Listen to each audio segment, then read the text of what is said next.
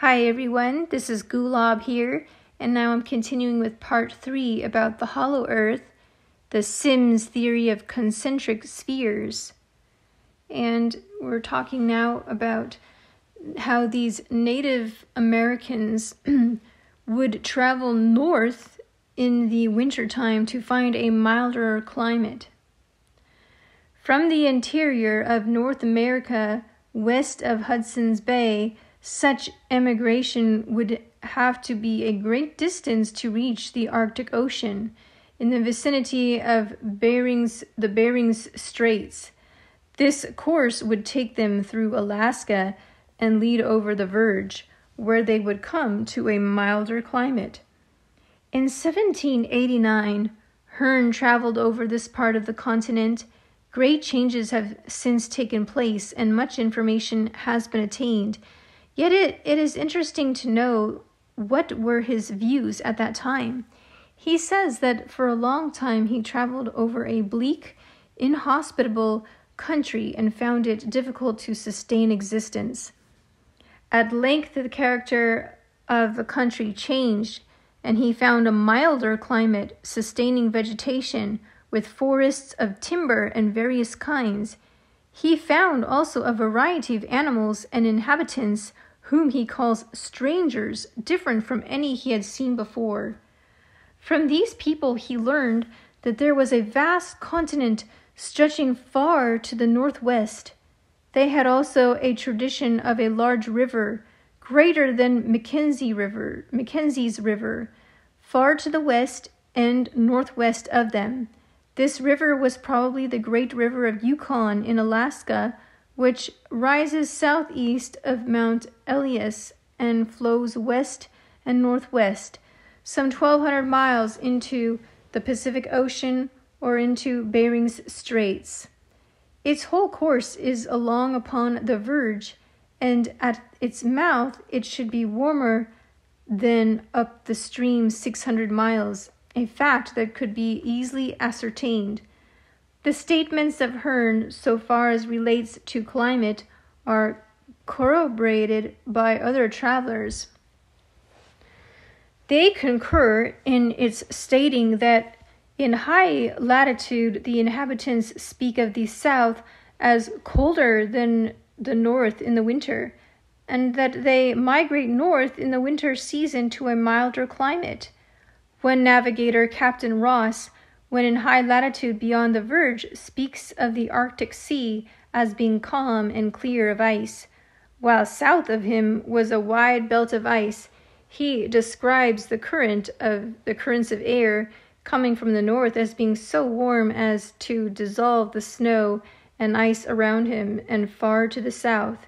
Captain Perry makes frequent mention of these warm currents of air coming from the north and northeast, that is, from the interior of the earth. Now, all these facts are utterly inconsistent with the commonly received opinion of the Arctic regions, that the farther we go to the north, the colder it becomes. If any reliance can be placed upon the representations of these explorers, it is fully proved that above and beyond 68 degrees and 70 degrees north latitude, in the interior of North America, there is a milder climate than at a lower degree of latitude. According to the common opinion, such a climate could not encircle the poles, for every argument which shows the climate colder at 45 degrees than at 20 degrees north proves it colder at the poles than at 70 degrees north. Large herds of deer, white bears, foxes, and other animals migrate northward on the approach of winter. They cannot exist upon the cold, icy belt of the earth along the verge, and they instinctively migrate where they can procure subsistence.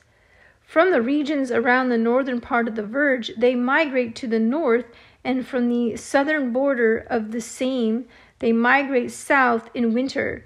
From Canada and the countries along the same latitude, immense flocks of migrating birds go south on the approach of winter and return in the spring. The reindeer in March or April come down from the north in droves of thousands and return north again in October in the interior of North America. The same is true of North Asia. These high latitudes, the musk oxen and white bears thus migrate. The cattle are seen retiring north on the ice in autumn, and returning in the spring in great numbers, bringing their young with them. These are curious facts, and well deserve a candid consideration. Immense shoals of herrings, in good condition according to Buffon, come down from the polar seas, and are never known to return. This renders the solution of the migration of fishes from the north more difficult. If they return in the spring, why are they never observed as well when they go south? Admit the Sims theory, and the conjecture would not be unreasonable that they make the annual circuit of the earth over the exterior and interior surfaces and through both openings at the poles. If on the present hypothesis of the earth we allow land enough for the sustenance and the numerous herds of animals which annually migrate to the polar regions, there would hardly remain water sufficient for the immense shoals of fish which abound there. The true causes which produce this change of climate in the Arctic regions heretofore supposed to be one vast solitude of eternal ice may not be fully known. The progress of science and the discoveries of explorers will soon shed more light on this interesting subject. Spitzbergen, on the south side of the verge, is a bleak, barren country, while to the northward plants, flowers, and trees are found. This island is upon or partly within the verge, and the north part would lie within and be warmer than the southern portion of the island. Driftwood is found in great quantities upon the northern coasts of Iceland, Norway, Spitzbergen, and the Arctic borders of Siberia, having every appearance of a tropical production. Trees of large dimensions and of different kinds are found, some in a good state of preservation. Vegetables of singular character and flowers of peculiar fragrance and color, unknown to botanists, are sometimes found in this drift. These could not be the production of the cold Arctic regions, nor is it probable they were drifted thither by the Gulf Stream or by submarine currents, for their specific gravity would make this impossible. Besides, why are they not found along the southern coasts of these localities, if borne north by the Gulf Stream, and why is this drift seen as it why is not this drift seen as it passes along through the Atlantic? It is interesting in this connection to notice that one of the results of late German exploration in the Arctic regions is the discovery of beds of mineral coal, also mountains higher than Mont Blanc, and botanical specimens which indicate that Greenland must have been once covered with a rich vegetation, or as Captain Sims might have urged, these deposits were drifted from the interior of the earth. The winters of Spitzbergen and England alternate in severity. When it is cold in England, it is comparatively mild in Spitzbergen, and the reverse is true. The explanation is this: the warm winds from the south moderate the winters of England, but continuing through the icebound regions of the verge, fall down on Spitzenberg as cold, bleak winds, and lower the temperature of that island. So, winds out of the interior which moderate the winter of this island, as they pass over the verge, fall down upon England as cold north winds. Mackenzie, who discovered the great river of the north bearing his name, informs us that he found the river near its source clear of ice, but along the location of the verge, it was icebound and again open at its mouth.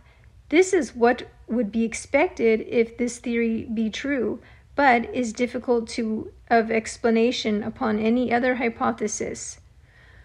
And then we're going to be talking about proofs of the theory. So that would be the next video coming up. So this is a good place for me to end this video because we'll be beginning a new section.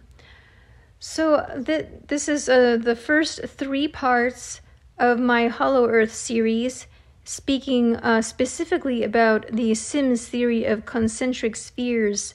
And I feel that Captain Sims had great knowledge about the Hollow Earth and how it all connects and works as the most efficient explanation of these natural phenomena that we see. And yeah, so I'm going to continue on with this series in upcoming videos.